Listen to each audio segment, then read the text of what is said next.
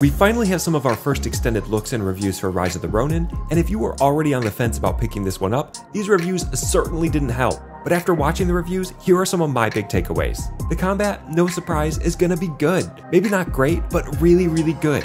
Not quite as difficult as Nioh 2 or Sekiro, something more closely related to Ghost of Tsushima, which is totally fine. The combat in Ghost of Tsushima was a lot more approachable for people, and was still challenging enough to keep it interesting throughout. But the graphics and the overall open world, yeah, those are gonna be bad. Certainly not anything like what we'd expect from a next-gen PS5 exclusive. I think Cowboy even compared it to a PS3 game, which is harsh but fair. Now these reviews were only based on the first 3 or 4 hours of the game, so it is entirely possible that the game completely opens up in the mid to later stages. We'll just have to wait and see. But what stood out to you, and how do you feel about the release of Rise of the Ronin? Let me know in the comments.